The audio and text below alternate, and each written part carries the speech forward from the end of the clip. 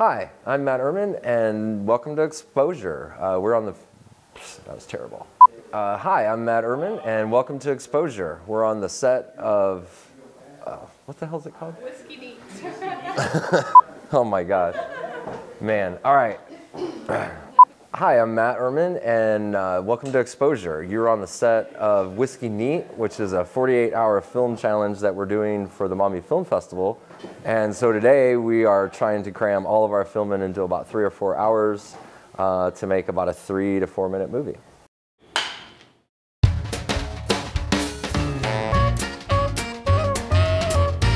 This is Levi and Lilacs. It was established in 2018, but it's a real historic building, historic marker. It's probably one of the older buildings in Maumee. I'm actually not a fan of doing 48-hour film challenges. This is the first one I ever probably did. Probably the first, then the only one I'll ever do. There's nothing wrong with them. I think they're great, but it's everything that I don't believe in filmmaking, like taking your time, using your patience, and everything. This is quite the opposite of that. So basically, I'm kind of an odd filmmaker as it is, so I kind of fit right into this, and I'll explain why. Most filmmakers go out, they'll write their script, you know, they'll find their actors, they'll find their locations, they'll make their movie. I do it the opposite way. I get all my locations first, I find my talent, and then I write a script around what I have to work with. So I'm very used to doing that, and that is exactly what we had to do for this. Within 48 hours, have a concept, write a script, get your wardrobe, your talent, and then shoot it, edit it, post-production, soundtrack, and deliver it all within 48 hours. So by Sunday night at 8 o'clock or whatever, we have to be completely done with this, which is really fast for a film. And so that was probably the biggest thing. And I think what we had to do was just use what we had. And we basically sat around at the dinner last night out at the restaurant in Maumee and came up with the idea for the script and went from there. Virginia Stein wrote the script, and I think it was me and Keith and Kevin that kind of sat around with Virginia coming up with the concepts, but she ultimately wrote the dialogue and the background story. But basically, what we was thinking though is mixing 2020 with 1920 somehow. And we got given a key as our main prop, and a line of dialogue is supposed to be, what am I supposed to do with that? Oh, and on top of that, really, you drew your genre out of a hat, you know, so, and we got picked with horror. The plot is about a couple who is having problems, and a mysterious lady comes along and tests the husband to see if he would cheat on his wife. And that's pretty much the plot of the movie. My name is Giovanna, and I am playing Azura. She is this 1920s seductress lady who comes out of nowhere and just tears things apart. This is where I have fun. I love the chaos of it all. Nobody knows what they're doing, nobody knows what's going on, but we're just doing it. And that's the fun part about it. I love ordered chaos. I've been acting since I was in the 6th grade, so probably when I was around 12, and I'm 22 now, so about 10 years. Film I've only been doing for about 5 years, I want to say.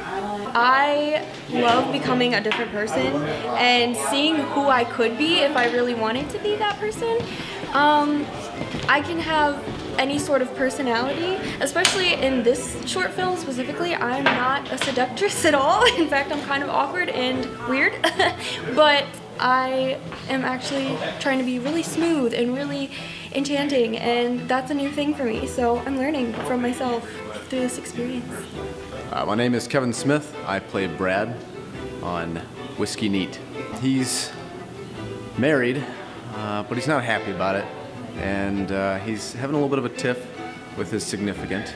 She storms off, and I find the eye of an attractive lady, and I'm wondering where that's gonna go.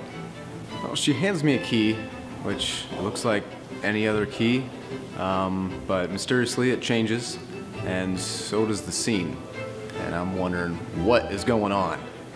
Well, I've been doing community theater since 2012. Started doing a little bit of film with the same cameraman, Matt Ehrman, back in, I believe, 2015 on a film called Emily's Story. And I've been in a few since. I think this is my 4th. You know, you see some new people to work with, although I have worked with Angie one other time, but not directly.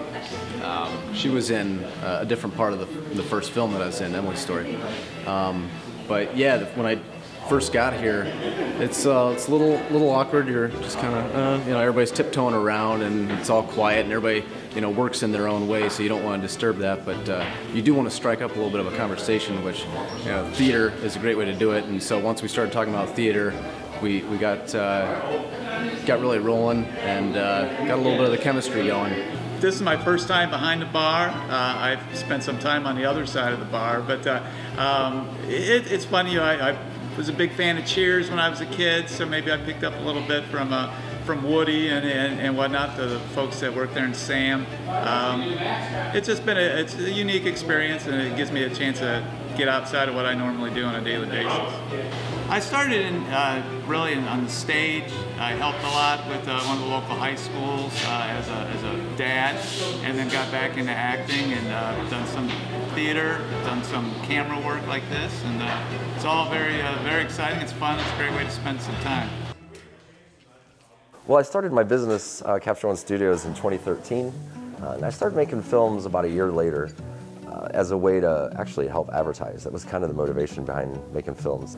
But when we started making short films, we started getting exposure very quickly. Picked up some fan base, and that really helped out a lot with advertising. So that was kind of like the motivation behind doing it all. What I found out is this wonderful world of filmmaking is almost as hard as raising a kid. It's incredibly tough, especially in Northwest Ohio, because you do not have the dynamic locations that you have like in Los Angeles. You know, we don't have a Golden Gate Bridge here. You know, we don't have these western sunsets. To me, the easier part is finding the talent, because there's just a plethora. Toledo is surprisingly a really good place to get into film.